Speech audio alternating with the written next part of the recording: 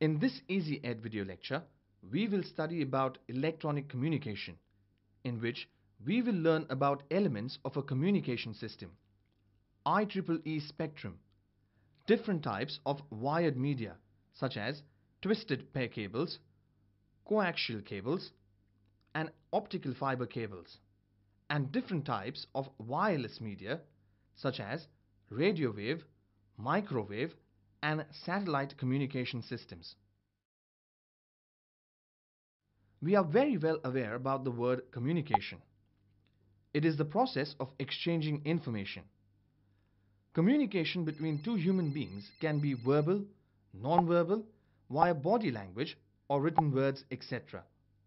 Nowadays, we use different modes of communication such as mails, SMS, video calls, etc. Communication always takes place from a source to a destination, and in between them there are various elements present. So let's see the elements of communication systems. Basic elements of any communication system are the transmitter, receiver, and in between them is a communication channel. Hey, it's time to concentrate now. The detailed block diagram of a communication system has 5 basic blocks. The different stages of a communication system are input signal, input transducer, transmitter, communication channel or medium, noise, receiver, output transducer, and the output. Let's see each block one by one. First is an input signal.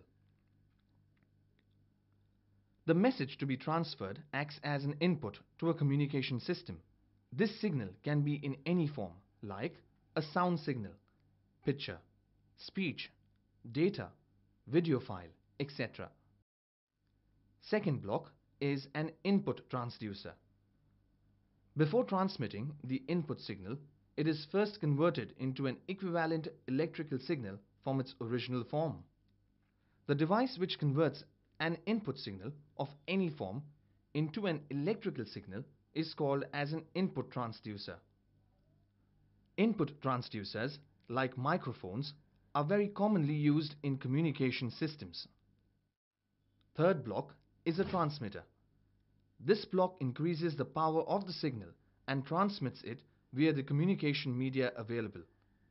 A transmitter is a combination of different circuits like an amplifier, mixer, oscillator, etc. The next block is a communication channel. It is the medium used for the transmission of a signal from one place to another. Communication medium can be wires, optical fibers, cables, etc.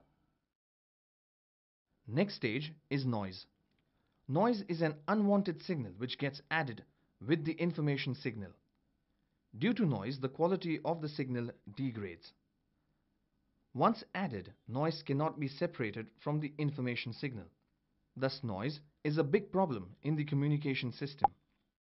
The fifth stage is the receiver. The operation of a receiver is exactly opposite to the transmitter. Receiver block contains different circuits such as an amplifier, demodulator, detector, mixer, etc. The next stage is an output transducer. The output transducer converts the received electrical signal to its original form, that is sound, picture, video, data, etc. The examples of output transducer are speakers, computer monitor, etc. The last stage is the output, where we receive the signal in its original form. Seriously, pay attention. This is important. Next, we learn about IEEE Spectrum. The information signal is first converted into an electromagnetic signal or EM signal, and then it is transmitted. These EM waves are also known as radio frequency waves. The frequency of this EM wave can vary from very low to a very high frequency. The entire range of frequencies of EM waves is called as electromagnetic spectrum or EM spectrum. These frequencies were decided by the Institute of Electrical and Electronics Engineers, which is an association of engineers known as IEEE. The following table represents different frequency spectrums along with their applications. Let's see different transmission media now. Communication media is the medium over which information travels from the sender to the receiver. This media is mainly divided into two types, such as wired media and wireless media. Different types of wired media are twisted pair cables, coaxial cables, and optical fiber cables, while different types of wireless media are radio wave, microwave, and satellite communication. In wired media, the signal is guided within solid wires like coaxial cables, twisted pair cables, optical fibers, etc. We will start with the twisted pair cables. In this type of wired media, two wires are twisted around each other. We have two types of twisted pair cables, such as unshielded twisted pair cable and shielded twisted pair cable. The only difference between these two types of cables is extra shield is provided in the shielded twisted pair cables. The applications of twisted pair cables are in telephone lines, in digital subscriber lines, DSL, local area networks, LAN. Now a question may arise in your mind that why do we need to twist the wires? Twisting reduces the effect of noise or any other external interference. Number of twists per unit length determines the quality of the cable. Hence, the more the number of twists means a better quality cable. Second type of wired media is a coaxial cable. It consists of two concentric conductors separated by a dielectric material. The external conductor is a metallic jacket used for shielding. The practical coaxial cable looks as shown. Such cables are frequently used to connect set-top boxes or TV sets.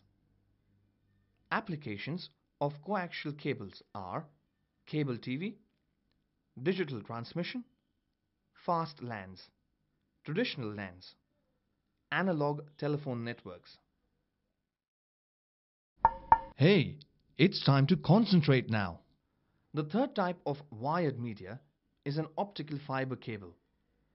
Optical fibers are used to guide light rays. Hence, while using optical fibers, the information signal is first converted into a light signal using LEDs or lasers, and that light signal is then transmitted through optical cables.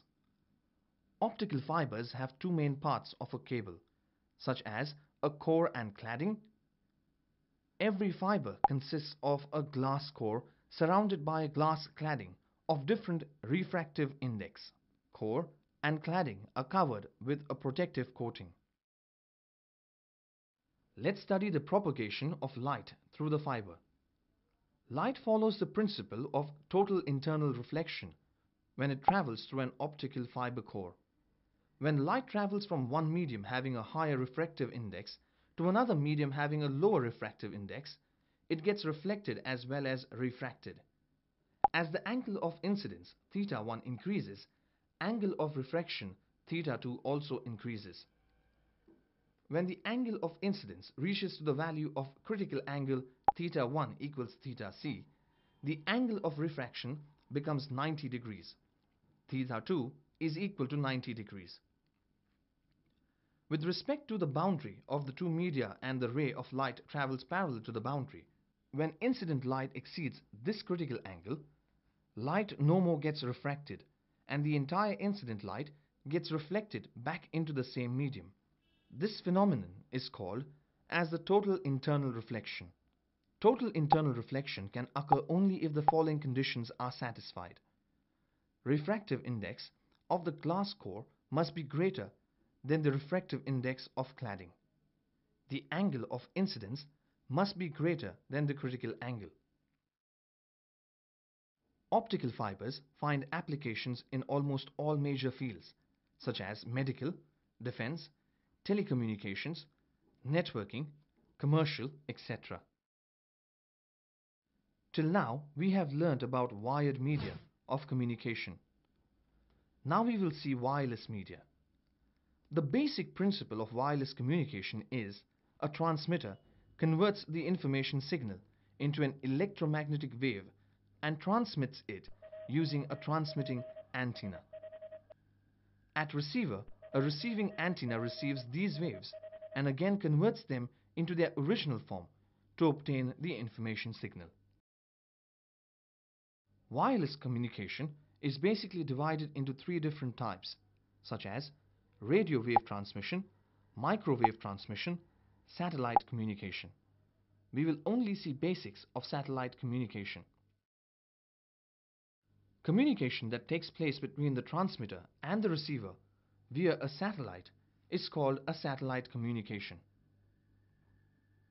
A satellite receives a signal from one Earth station, transmitting end, amplifies it, improves the signal quality, and radiates it back to the Earth, to the second Earth station, receiving end.